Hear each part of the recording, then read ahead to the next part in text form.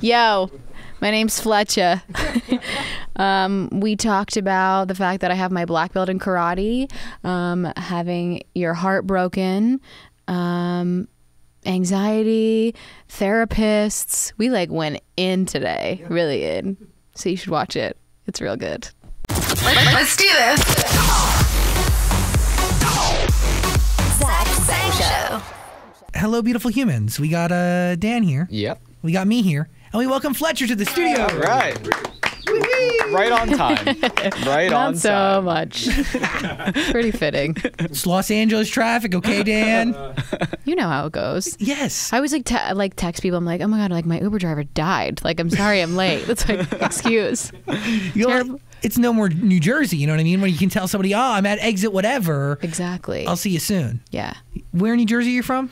The Shore, like Asbury Park, Point Pleasant, Belmar. Where are you from? I'm from Wayne, New Jersey. Okay, nice. So closer to Manhattan, but I spend almost every summer in either Point Pleasant or La Valette. So you were, I was a Benny.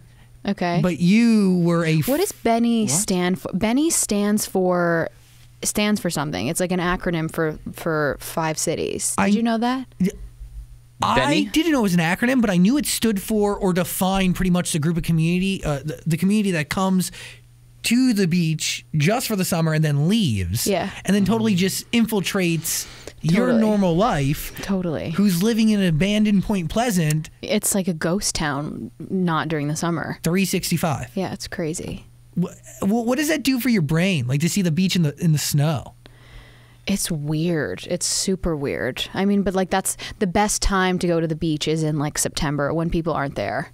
You know. Yeah. And then like the summer rolls around, do you retreat because you don't want to be around everybody? Yeah. Like me and my friends, like we don't go to the beach in the summer, which is crazy because there's just so many people there. It's the opposite. Yeah, exactly.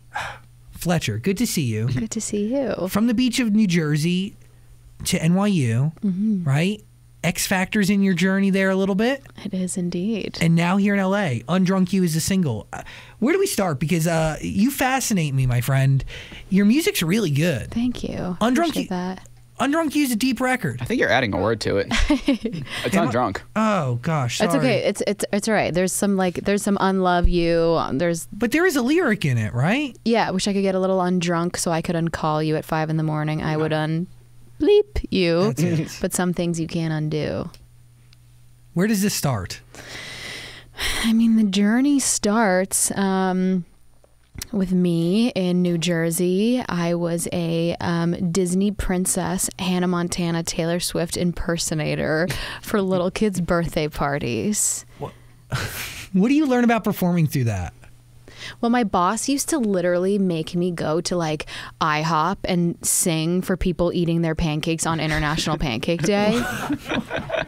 And I would be in like Snow White and like flopping around with like an Ariel tail. And I'm like, I would like beg. I'm like, please don't make me do this right now. Like people are just eating their pancakes. Like they don't want to be sung to. But if you can capture their attention... Yeah, but everyone is just like, it's uncomfortable. Like imagine sitting down eating like your pancakes and somebody just comes up and it's like, look at this stuff. You're like, no thanks. It's like a charity case. They give me $1 to leave. But you have to build a tough skin, right? To be able to sing and be talented. Definitely build some thick skin. Right. Yeah. That situation's a tough one. It's a weird one, for sure. Okay, so you're a princess in New Jersey, Hannah Montana impersonator. A princess, Taylor Swift impersonator. Also, I could pull off the Taylor Swift thing, like with the right wig, but the Hannah Montana did it. Like I used to wear these like huge sunglasses because I just look nothing like her, and little kids would be like, "That's not her," and I would wear these huge sunglasses, and when I would perform, they would just like fog up, and I couldn't see anything. Like this is a mess. What point in your journey are you doing this? Like high school. Okay. I was in high school, yeah. And I had just like grown up doing like the plays and acting and stuff, and I started with classical vocal training when I was 5. Wow. Yeah, so my like background is actually in like opera. So, but at 14 you write your first song ever. Yeah, I wrote my first song ever when I was 14 with my best friend Nicole, who's like still like a really great friend of mine now. What is that record? It's nothing. It literally is just exists like in a notebook that has like coffee stains and has been through some life. What is it about?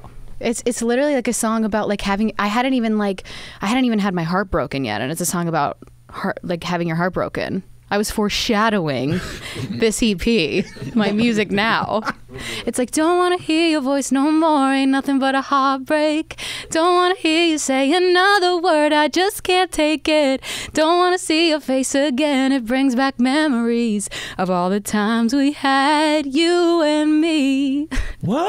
I like still remember it. That's not too bad. That was great. It's not good. I don't know. Maybe it's just your incredible should voice. I reintroduce it? I think you should feature it. Like you should like just throw it in there. Yeah, I should have somewhere. like somebody jump on it. You got friends. Yeah, not yet.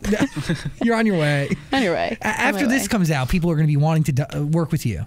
Prepare yourself.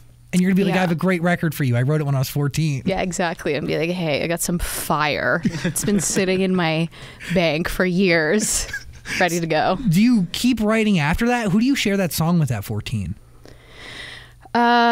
We sang it at our talent show. Wow. Yeah, we sang it at a talent show. All those lucky people. And then it like never saw the light of day after that. But do you get inspired to keep learning music after that? Yeah, no, definitely. I mean, I think it's funny. Like I grew up, I always thought that I didn't have what it takes to be a writer. Like I always thought, I don't know. I spent a lot of my childhood thinking that like I wasn't talented enough to do this, because I would like compare myself to all of the other like artists that were out there, and I don't know. I always thought that I like wasn't doing enough. And so even when I went to the Clive Davis Institute of Recorded Music at NYU, and even when I was there, I was just like comparing myself to what everybody else had going on. And I don't know. I think we just have like a natural tendency as humans to just think that like we're not enough. You know? And like I feel like even just every year I like make a New Year's resolution. I'm like, I'm going to read more. I'm going to do more of this and do more of that and be more of this. And then you get frustrated with yourself when you're not there. And so I don't know. I'm trying to spend like 2019 and walk into this year like just telling myself that I am enough the way that I am. That's beautiful. And that takes a lot of life to be lived, and kind of a lot of ups and downs to understand that and realize that and really commit to it.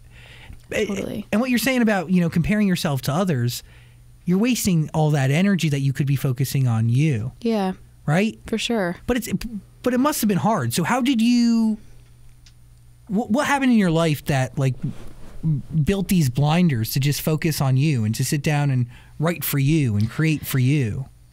I don't know. I mean, I think I'm still building them, honestly. I feel like, my entire life has just been like such a learning experience that I still feel like I'm learning about myself every day and figuring it out. And this EP and this music that I have coming out has honestly been like the best lesson I could have ever had. And I feel like I've been able to like dive into myself, and I wrote this whole body of work about a breakup that I went through, and about someone that I was in a relationship with during my time at college.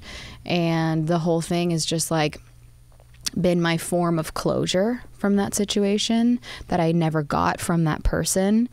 And it's been such a learning experience. It like really teaches you a lot about yourself, and I don't know, I am still learning every day.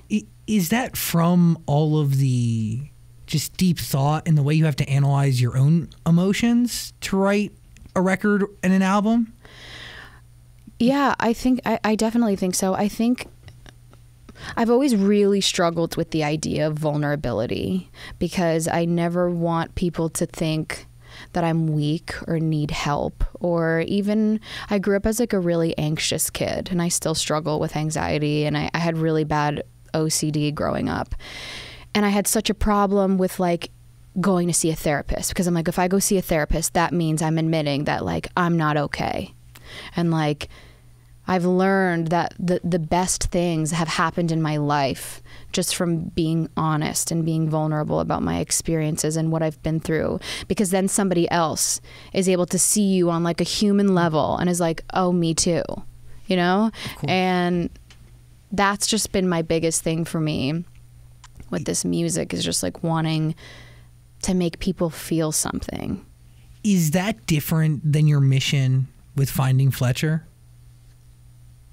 No, it's not different. I think it's one and the same, because I think I want people to feel something, and I literally think like I used to get really upset that I thought that I was like too sensitive of a person for like this industry or for like this world, and because like I walk into a room and I feel people's energies like really strongly. Like I've never been able to like watch the news or anything as a little kid, because I would see the stories happening and I would think about their stories and their experiences for like weeks and months, and I would feel their like physical pain. Or if I go into like a doctor's office, I like feel, it's really weird. I'm like very like I'm tough, but I'm a really sensitive person. And I used to think that I'm like, oh, I don't think I'm strong enough to like handle this. I don't think that I can do this. And I'm realizing that like that's like the best part of life, is like feeling the highest highs and the lowest lows, and like feeling like I feel like I connect to people really, really easily. And I used to think it was like such a weakness. But like, I don't know, I'm trying to make it my superpower. It's a strength, because then you understand. It's a real level of empathy. Totally. That is special, but healing for you, but also could be healing for other people. I think it's a gift, really. It's pretty cool. Thank you. You know, it's nice. And it's the right way to do art. So when you write, the EP that's coming, right? Mm-hmm. Starts with Undrunk, mm-hmm. yeah? Mm-hmm. That's about you. Do you have the ability to write songs about other people? I mean, Undrunk and this whole body of work is about one person in particular, and it's about my last relationship and just like having my heart completely ripped to shreds. And I think we can all probably like pinpoint that person in our life that kind of just really just like stepped on your heart and like peed on it, lit it on fire, ate it, threw it back up, and then stuck it back inside of you. And then and then they were like, "But I love you." Yeah. Sick. Yeah. So I think like we all have that person, and like I do have the ability to write about other people, but like all of the songs are about the way that person made me feel. I get that. Yeah. A record like I Believe You, is that about you? Is that talking to yourself? Are you talking to those who have gone through something? Yeah. I Believe You, I wrote in response to the Me Too movement, and I'm fortunate enough to work with like a ton of incredible female creatives, producers, and you know, some women who have written some of the biggest pop songs, and hearing their experiences and their stories about abuse and assault and what they've had to go through to get where they are in the music industry is something that I felt like it was my duty to share those collective experiences and stories, and their like from my own, and just hearing what they have gone through, just to be able to give them a voice and a platform was something that like I felt really, really moved to do. And that's a hard record to create for somebody who might not be as sensitive as you, but for somebody who is you know, you're sensitive. Those are hard stories to take in. Yeah. No, it definitely is. I think I really like felt it, so much of it on a deep level, and just based off of like my own personal experiences and similar situations. That was a really important song for me to make. It's beautiful. Thank you. It's insanely powerful. Appreciate that. This new EP, we're doing EPs so far. We don't have albums yet. No, we don't. Is that strategic a little bit? I mean, I've been working on this music for like the last 2 years, and it's been super close to my heart, and I'm just like so excited to finally get it out there. And the first song is Undrunk, and the EP will be coming really soon, and I just am like so stoked for it to be out in the world. Undrunk is a great record, like I said. very honest. Yeah. Scary to be that honest in a song? Yeah, I literally, like, I remember the first time I played it for my parent, like, because my parents were like, kept being like, my name's Carrie, and they're like, Carrie, like, why aren't you playing us your new music? And like, we want to hear Undrunk. And I'm just like sweating thinking about my dad, like hearing these lyrics. And so every time I find myself playing them the music, I'll like turn it down, or I'll like cough and sneeze over it, and I'll just be like, I'll be like, hey, Mom, what do we do for dinner tonight? She'll be like, I'm trying to listen to your music right now. So it was a weird vibe playing that for your parents. Yeah. And just like all of my songs in general are like very much like that. They're just like super honest. So what is their reaction when they finally hear it without you coughing over it? I honestly think my dad has no idea what I'm saying. Like, I don't think he knows what's going on, like 99% of the time. It just, in those moments, it just comes in as... Yeah. And he's just like, and then he's like kind of singing, like, I'm like, all right, I'm not going to let you know what I'm actually saying there. Your parents not in the entertainment industry, but your grandma did perform. Yeah, she did. You do your research. A little bit. A little bit. You know? My grandma she did like plays and stuff growing up, but my parents are not musical people whatsoever. Like, actually, even growing up, we had 2 CDs in the house. It was Bob Marley and Celine Dion. 2 great ones. 2 iconic, obviously. If you're going to have 2 CDs, those are going to be the ones. But those are like and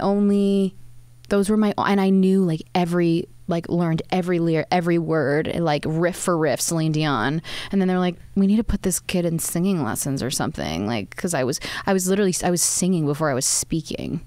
And in Point Pleasant, you know, it's kind of hard to find a quality vocal coach.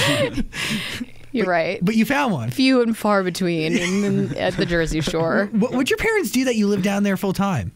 My dad works in the car business and works cars and dealerships. And then my mom was a flight attendant for Delta Airlines for 30 years. Out of Philly? No, not out of Philly. She was like out of Boston for a bit, out of Georgia, but like we've always been in Jersey. Got it. Cool. Yeah, so my mom is a traveling lady. She's a badass. Cultured. She gets around. She totally does. Jet set. You said this whole EP is about one person and one breakup. Mm-hmm. Does that person know you wrote a whole EP about them?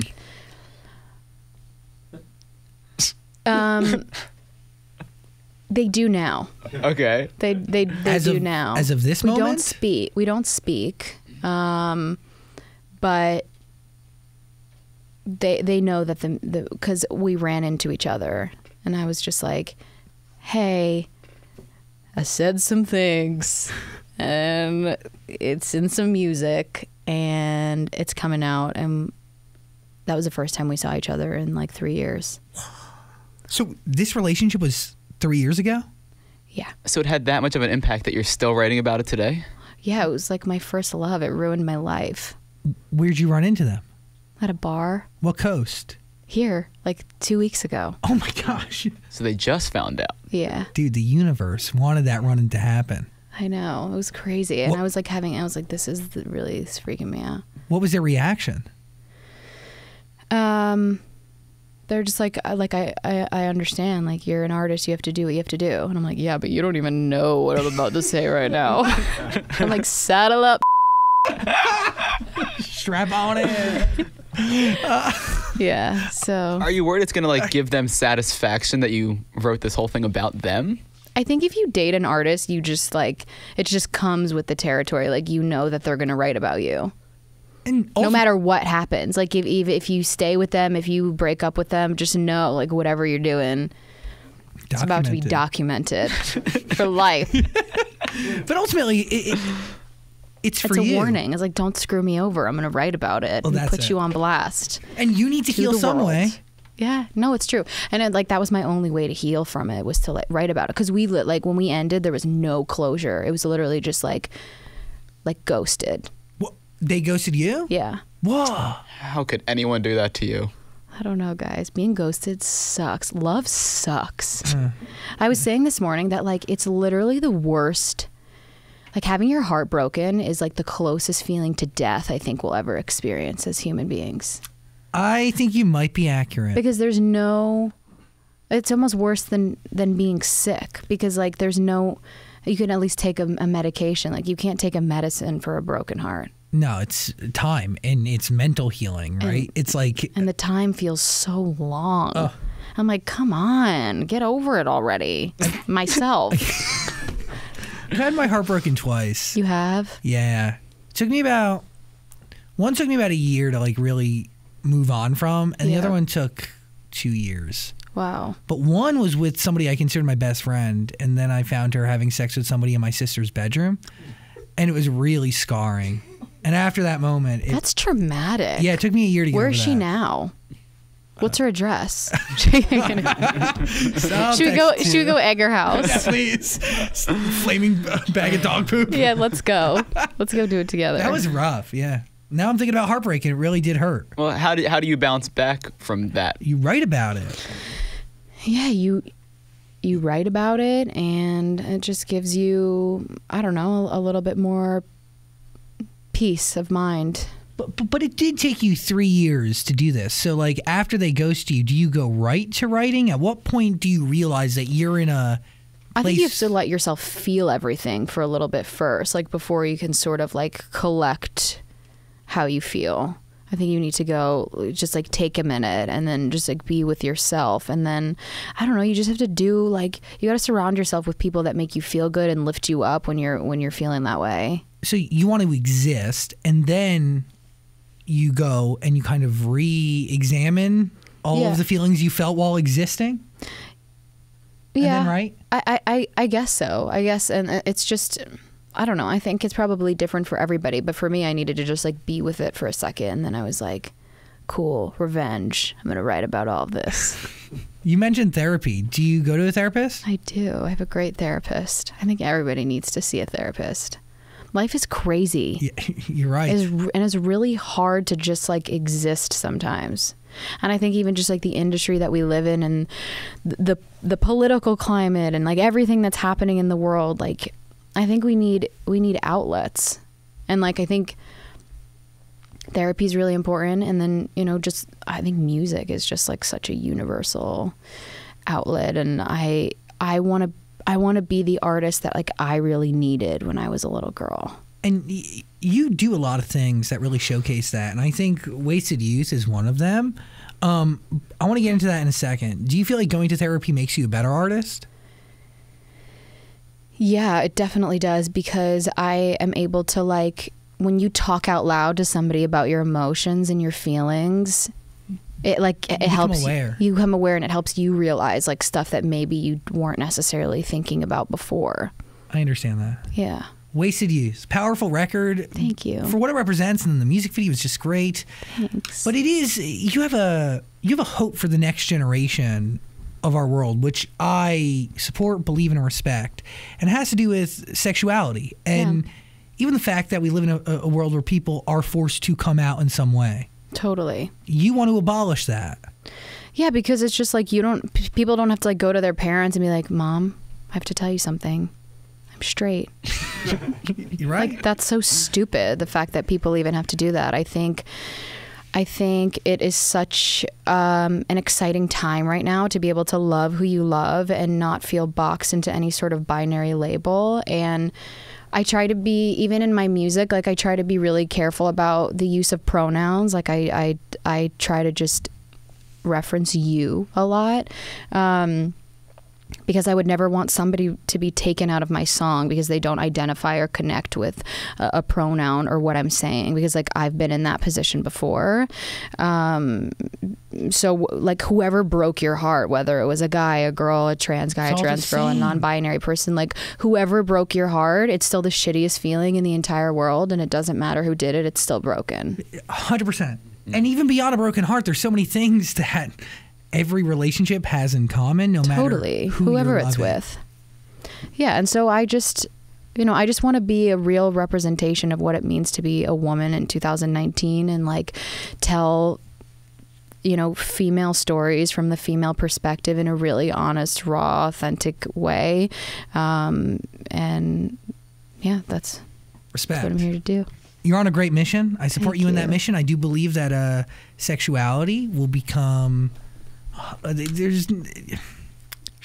I support you in what you're doing. Thank you. Because there's no, you draw more attention to something when you go, I gotta tell you something. Totally. I mean, if you just like walk out and you're just like, I am who I am. I love who I love. Like, and it's gender and sexuality. It's fluid. It doesn't. It's not black and white. People get with the program. Get it, dude. You go. Well, I just want to know what this person did to you. Like, if you said that you said, like, in the upcoming songs. I mean, they ghosted her. Well, I know, but there must be a lot more than that. You're just gonna have to listen to the EP to find out. How long did the relationship last for? Like 2.5 years. Wow. Yeah. That's a hardy one. Hardy enough to really just like mess you up. What phase in your life were you in when this started? Were you? I had just gotten to college. I like moved from New Jersey to New York. I went to NYU. Wow. Yeah. We met in Washington Square Park. It's like a rom-com. The start to a terrible love saga. Yeah, exactly. No, I'm kidding. I learned, I don't regret anything. I really learned a lot. I learned so much about myself. At what point in the relationship did it turn bad? I feel like people have a tendency to hang on to things for too long. Like, I feel like you get to a point where you just, and people spend a really long time like chasing highs and chasing that first feeling. And when you find yourself saying to yourself all the time, like, but we can get back to that. We can get back to that. I know we can. And when you start excusing really inexcusable behavior and coming up with excuses for that person, I just said excuses like 19 times. I think that's when you need to like check yourself and be like, oh, why am I putting myself through this? Do you have to check yourself, or does people around you go, what are you doing? You're blinded by love. When you're in that sort of scenario and that type of relationship, you're so blinded. And like everyone in your life can tell you, like, this is not healthy, this is toxic, like whatever. Like you're not going to listen until you figure it out yourself, until you literally hit rock bottom and you're like, I can't do one more second of this. When the song Undrunk, what phase of this relationship is that record about? Was there a point where you were just drunk calling this person, hoping for a call back? Undrunk is yeah, it's like, it's that period once the relationship has ended and you're just, and you know it's over, but like you kind of have this weird thing that like you wish that you could go back and like fix it, and because it's still kind of fresh and you still like are still thinking about this person all the time and sending those like drunk late night text messages that you wake up the next morning and you're just like SOS, what? Somebody take the tequila bottle away from me next time, please. Yeah, it's about that. Oh, I know that feeling. It's rough. Yeah. I'm not going to lie. I've been in a position where I'm pretty sure I ghosted somebody who was doing that to me, but only after they broke up with me. Wait, you ghosted somebody after they broke up with you? Yes. That's okay. But they broke up with you. Hit me up. And well, you're damaging me right now. That's why I need to go You're away. messing with my brain. Mm-hmm. No, you need to like self-preserve a little bit and be like, peace. A lot of people thought I was doing the wrong thing. I appreciate your validation. No, it's real. You got to protect yourself first and foremost. At what phase in your life do you go to X Factor? Is this college, high school? I was 17. I was in high school. Like ending high school or junior year? It was my junior year of high school. Did you have a goal going in there? I mean, I just came home from school one day and my mom was like, Carrie, I really want to meet Simon Cowell. Sorry, I keep like burping on them. I hope you like can't hear me burping in the mic right now. I hope you can. I was like shoving down food on my way here. My mom really wanted to meet Simon Cowell. And so I was like, cool. Like, I used to my whole life, I literally would I would watch American Idol and then I would go into the bathroom and I would have a full blown audition in the mirror. And I would literally pretend I was the judges giving myself crazy feedback. I called that prepared. Yeah, okay? Prepared. You were ready I like the way you're thinking about it. You were ready for anything feel better. They might throw at you. Yeah, anything. And I would practice my laugh if somebody told me a joke. Oh, well, can you show us that? Sure. No, I actually don't want to do it. Come on. It's too dark of a time to think about. Okay, so you're obviously very well prepared for this audition. You've been preparing almost your whole life. Yeah, like since I came out Noreen Fletcher's womb, You're ready I've to been go. preparing. So you get there, and are you surprised at first that they're Well, like, I auditioned for American Idol when I was 15, and Oh. it was terrible. Like made it to like the celebrity judge round. I went, like my voice cracked. They were like, "No, go home." And I was like, "No, my life is over." And then decided to put myself through round 2. because and of Simon? yeah, and I was like, all right, Mom, let's go. And then she met Simon Cowell. And honestly, X Factor was like a really interesting experience because once I was on the show, I was told by like a lot of the producers and stuff that I wasn't confident enough to be a solo artist. And then so I was put into a group who I really love the girls, and like we are still friends to this day. But that I wasn't confident enough to be a solo artist, and that I was like not even confident enough to like sing lead vocals on the song. So I was always the low harmony, and I got so fire at singing low harmonies. Like I could whip out any song. Like it has come in handy. That pisses me off, by the way. Very angry. But And it messed with me for a long time. I left and I was like, they're like these professionals, Yeah. are like telling me that I'm not confident enough, like I don't have what it takes. And I'm like, they're right. And I believed that for a really long time. so, because that was like your first real interaction, or second technically after American Idol, with like professionals in the entertainment world, how do you get to Nashville after NYU? I actually went to Nashville while I was at NYU. I took a year leave of absence in the middle of school, and I went down to Nashville. And I just that's when I really felt like I started writing, like for me. And I was like, wait, I actually really love this. And like, I feel like I can make a career out of this. And there's just something really special about writing in Nashville. I don't know if it's like the country vibes or like what it is, but people write differently there. Like it's all about the story and the narrative. And like, that's what I've really tried to take from Nashville to wherever I write, is like creating a story and a moment and like a narrative for people to feel a part of. That's what I want when I listen to a song. Everybody does. You want to just like, you want to see a story unfold in the 3 minutes and 30 seconds or whatever. I feel like songs are getting shorter these days. Ugh.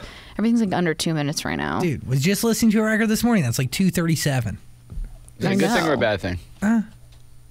I think it's just a reflection of the times. People have absolutely no attention spans and have the most insatiable appetite for music right now. So I think But the quick rotation, right? It's like the shelf life on a record is so short. I know. I feel like I put out a song and everyone's like, sick, when's the next one? Like, where's the album? I'm like, please.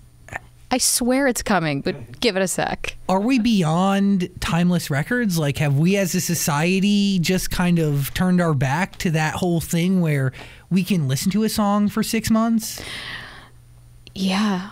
But like, it's because it's because of the social media generation that we live in. And I don't think it's dead. I don't think that it's over. I just think that, I don't know. It's just a reflection of the time and the way that we consume.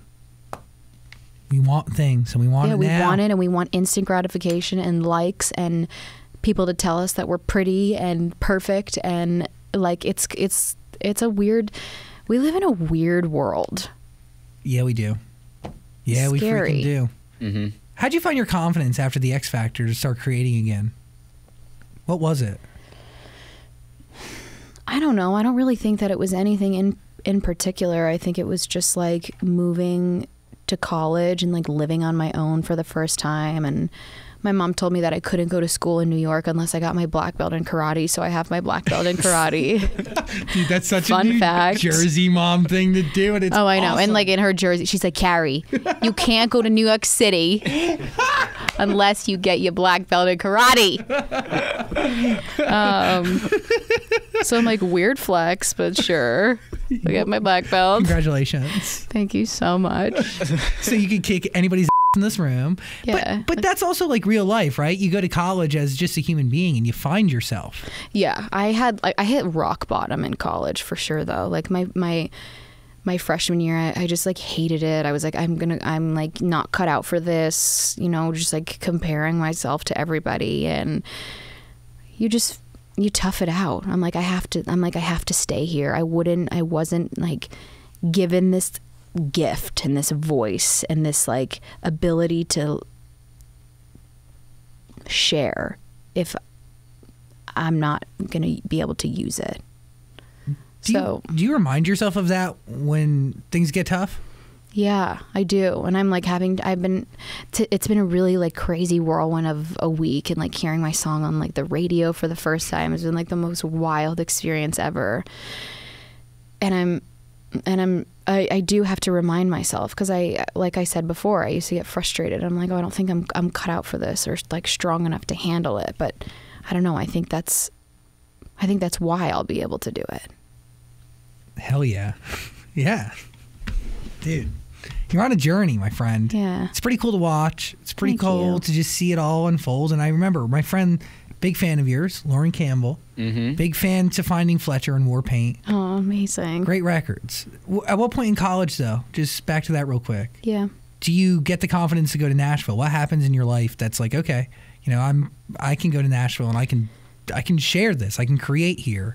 I'm comfortable enough. I was working with a manager at the time who knew of a producer.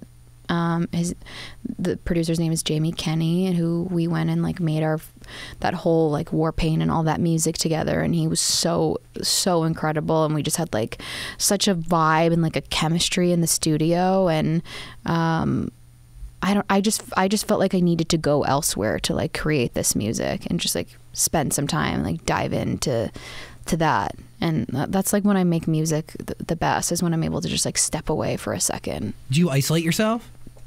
I prefer to.